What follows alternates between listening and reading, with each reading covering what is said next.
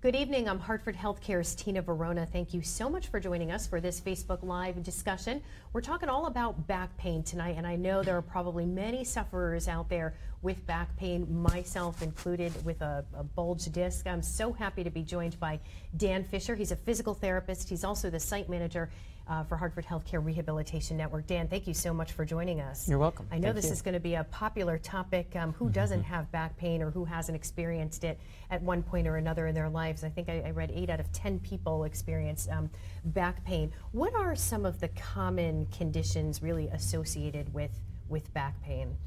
I would break down the common conditions probably into 2 categories. One would be the medical conditions, which could be anything from your muscle strains to the joint problems, to disc problems, to problems that involve the nerves as well in the low back.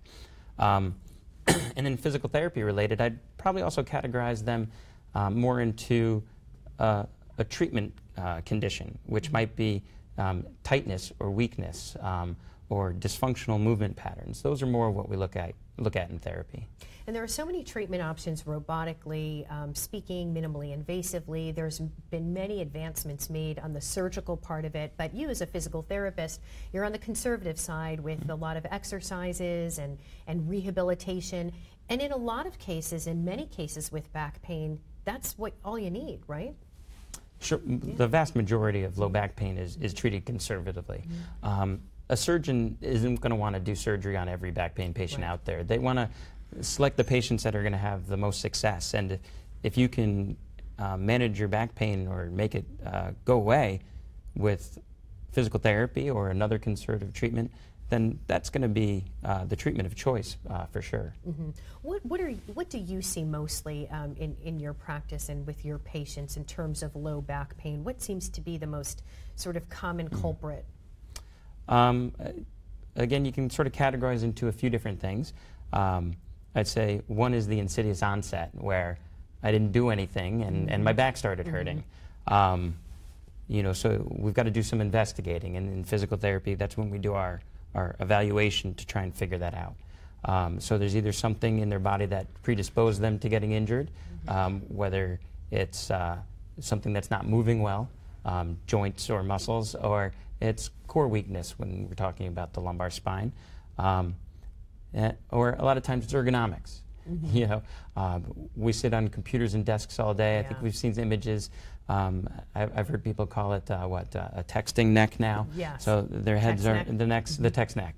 So there's all sorts of things that factor in, and that's when getting a good history sort of leads us on our way to figure out what's going on, and figuring out what's going on is how we figure out how to correct it. Yeah, and how do you do that? Take us through sort of the evaluation process when someone comes into you and they say, you know what, I have low back pain. Well, that could be almost really anything. So how do you sort of decipher, how do you get to the root cause?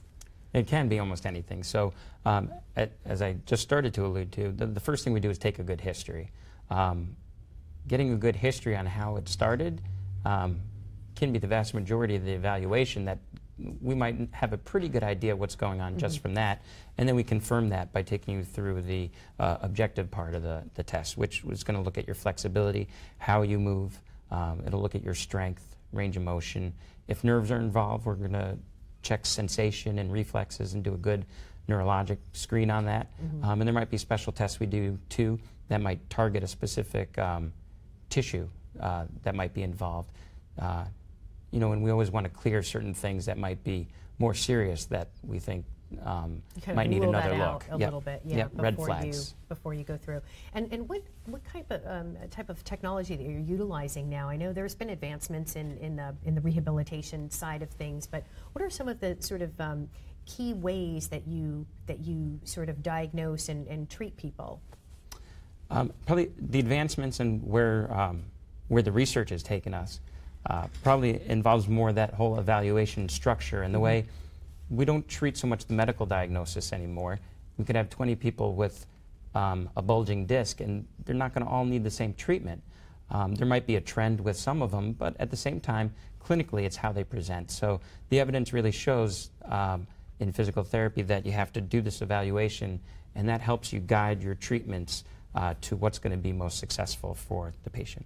And I think that's so important too, is to really have that evaluation process, because I'm a back pain sufferer with a bulge disc, and sometimes it's hard to articulate what exactly you're feeling, what you're going through to someone like yourself. So I think that, asking those pertinent questions and doing those necessary tests in that evaluation is so crucial, so that you can pinpoint what it is, and then you know how to effectively treat it.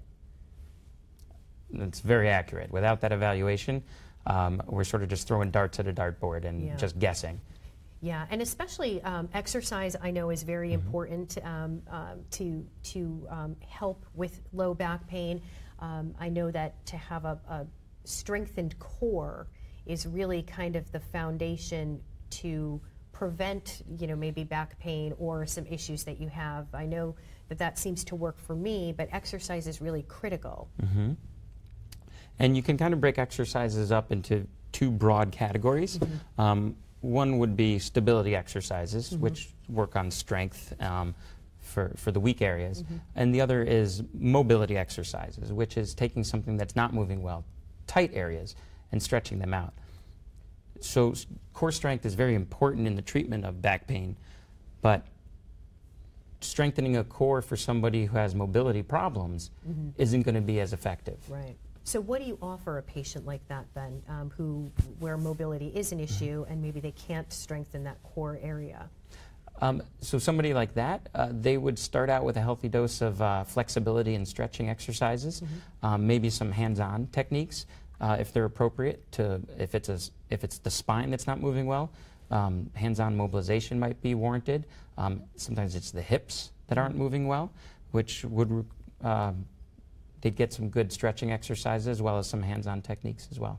For spinal stenosis, that's another common condition that a lot of people suffer with. A lot of them have surgery for it. Is there a way to, for some patients who have spinal stenosis, to treat that with exercise, or does it almost always involve surgery? No, there are definitely people with that condition that will respond to conservative management. The treatment of stenosis, though, it could be tricky because they're going to have limitations. It's one thing is you can improve their function and their abilities. The other is to sort of teach them where their limits are and what brings it on and how to avoid certain situations. And sometimes you need to take more breaks if that's the problem. Long walks might be their biggest challenge. Can you slow the progression of spinal stenosis or any arthritic ailments that somebody might be experiencing in the lower spine area and the lower back area? Can you sort of slow the progression of certain issues or ailments? I do believe we can slow down the certain progressions when it comes to those degenerative changes. What's already occurred to the joint structures, we're not going to really change that as much, what's there. But that doesn't mean that we can't make them feel better. I tell my patients that your pain may go away, but if you have arthritis, that's still going to be there. That you don't get joint services of you when you were 20 years younger. Those are there, but you can make it so that it's potentially less painful. Right. And with folks exercising today and living longer, you're seeing more joint replacement surgeries and hips and knees, and I'm sure you're seeing a lot of folks coming in recovering from those types of surgeries. Oh, absolutely. The post-operative joint replacements, it's big. There's a lot of them, and they're doing them even when they're younger sometimes because they last longer than they used to. Right. Yeah, there's so many advancements made with, and there's a lot of robotic technology, minimally invasive surgical procedures, and now it's, patients are up the same day walking after having a hip or knee replacement surgery. So that's great. We are talking with Dan Fisher. He's a physical therapist, also site manager for Hartford HealthCare Rehabilitation Network. We encourage you to ask Dan a question. We know back pain is such a common condition that affects at least 8 out of 10 people. So it is a common problem.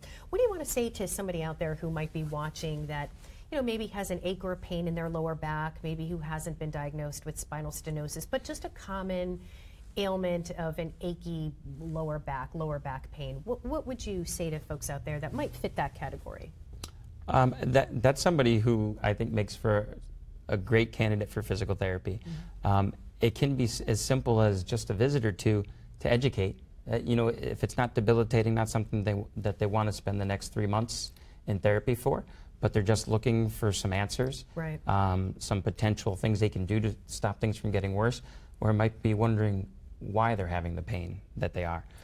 So just having that consult of the evaluation can be beneficial. Yeah. Do you find that a lot of patients just live with the pain? And you know, you hear about this all the time. I've talked to several patients who have had knee replacements or hip replacement surgery, and they all say the same thing. Like, I just have learned to live with it because they don't want surgery, or they don't want to go to physical therapy, or they don't finish physical therapy. And that's really important too, because to really seek the benefits, it's important to go through the entire process. But do you find that people either skip out on it because they just don't have time, or they don't want to be bothered? And that's such an important step. For so many reasons, people don't do it. And it's time, it's high deductibles. There's all sorts of things that factor into why people don't. You almost have to look at it more, especially when it comes to the deductibles. A little bit now can save you more later by really handling this before it gets out of control.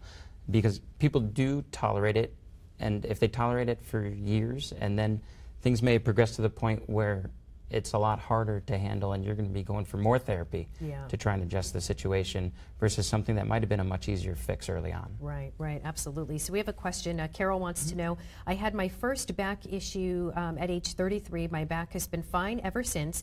I am now 55. What can I do to maintain back health moving forward? It's a great question, the fact that you've been doing well, and if you're not having pain now, that's great. Maintaining flexibility and strength are probably the two things, Carol, that you can do as preventative measures. Those two things right there, you know, tightness can cause problems in the back, and wear and tear, and weakness can too. So a good mix of those two things. If you're a younger person too, maintaining that health, what would you say to younger folks out there right now who can prevent, you know, back issues later on? What would you say to them? Sometimes it's harder with younger people, because when things don't hurt, you don't tend to make changes. Right. When I was in PT school for a few years, you study with your neck in a position, and your neck gets sore. And when you get older, you start to pay for some of those things. So good body mechanics, good posture, and exercise, or, you know, all those combinations of things will give you the greatest chance of limiting what you may have later in life. Yeah, and I think really that's important, and you touched upon this, is to address it now, even though it might not be a big deal. And I think that's where some folks say, well, it's not really bothering me, I can live with it, I can deal with it, so they choose to ignore it, but it can just essentially get worse over time. It can, and that's where I think, you know, having that discussion with your doctor, you can be referred to therapy for, you know, a very small amount of visits. It doesn't have to be in a really extensive treatment plan, especially if it's minor. It's just come in, hey, what can I do to prevent this from worsening? What kind of things do you see? And depending on the evaluation, we might find that it's not a whole lot that needs to be addressed. Okay, we have a question from Nina. She asks, what happens to us with Harrington rods in our backs that have been fused? That adds more complications. So you're talking about now there's somebody with a fusion, and with Harrington rods, you probably have a pretty good amount of your spine that's fused. So you have an inherent mobility issue, but that's not a mobility issue that I'm going to be able to fix. So we have to take things back into that scope and try and do the best we can with what you still have. One of the big things when it comes to low back is making sure your hips are moving well and strong. You can still strengthen the core. So we work around it, and like I said, do the best with what you still have that you can still do. Sure. What about for those athletes out there who are, you know, we just saw the Boston Marathon runners, you know, a few days ago on Monday, you know, 26.2 miles. You know, what do you say to athletes out there to, you know, who are putting a lot of strain on their muscles and their joints, and to try to keep them healthy going forward? Specifically for the athletes, now if you're talking to somebody who doesn't have pain, There's actually a good tool that some of our offices have and can utilize called the FMS, which is the Functional Movement Screen. This allows us to, it's just a screen, so it doesn't diagnose anything, it doesn't tell you more information than is this person have a higher rate of injury with sport. And it's something that has evidence behind it that if you score at a certain level, you're more prone to injury. And it takes, it's 7 tests that basically look at how you move in different ways, and it picks out those mobility dysfunctions as well as weakness. And that's probably good for you because you can really map out a detailed treatment plan based on the results of that test, right? True. That test is a little more specific. It should be more, it's more effectively used with people that don't have pain. So with patients, there's a different version of it called the SFMA, which is a different, it's a movement assessment as opposed to a screen, but along the same ideas. And that's more for the patient that comes in with pain. We should mention that Dan Fisher is going to be co-hosting a community education class next week, I believe April 24th in Southington with Dr. Almadi Hussein. He's going to be talking sort of about the real clinical, honing in on the surgical aspects. There's a lot of robotic procedures now that are available for low back pain, for hip replacements, knee replacements, and you're really going to kind of go into the physical therapy part of it. Can you kind of give folks watching now just a preview of what you're going to touch upon? Sure. I'm going to talk about low back pain and sort of function in general. I'll go into what to expect if you do come for therapy, what that evaluation procedure is like, and the different options where that can guide us. For different treatments and where the evidence shows that it's most effective. That's the crux of what I'm going to be talking about in the physical therapy. Prior to someone coming to see you, what should patients, how should they prepare to start their physical therapy? Well, so first you do need a referral from a physician. So once you have that, you just call up our office and they'll get you scheduled for that evaluation. Any questions on what you need to do, they can take you through that. In general, we ask you to try and wear comfortable clothing because you're going to move around. You're not going to just sit there, and it makes that a little bit easier. How can folks really get the most out of physical therapy where they're not just like, oh, this isn't helping, or I think I'm just going to skip the last 3 sessions? What do you say to them to really to say, you know what, this really works, and you really need to stick it out to maximize the full potential of healing? That kind of falls on us as therapists to really make sure that we're engaging the patients. We have to make sure that you understand that there's so much we can do, but if you leave our office and you're not compliant with your exercise program or anything we've instructed you to, and then it's really not going to be effective. We're teachers, and so I'm going to do everything I can. There's some things I'll do with you in the clinic that can help, but after that, you're out my doors, and we need you doing the right things for your spine as well. Right. Yeah, it's a 50-50 partnership. You're doing your part, but you need the patient to do their part as well to really reap the benefits of it. Yes. And do you find that if they do that, the less chance of them likely to come back in the future with this same issue? Oh, absolutely. I would say, as therapists, one of the biggest things we hear when we see somebody as a repeat customer for the same thing, maybe a year later, I was feeling fine. And then they say that they stopped doing their exercise. Right. So it's so critical. Well, Dan, thank you for spending some time with us tonight. I'm sure you've helped many folks out there. We do appreciate you spending a few minutes with us. And of course, as always, thank you for joining us. Don't forget, Dan is co-presenting a class coming up next week on April 24th with Dr. Almadi Hussein on how to treat back pain. So he'll talk about the clinical surgical side of it, and Dan will talk about the physical therapy, the post-surgical side of it. So all bases will be covered. And thank you once again for joining us. I'm Hartford HealthCare's Tina Verona. We'll see you back here next week.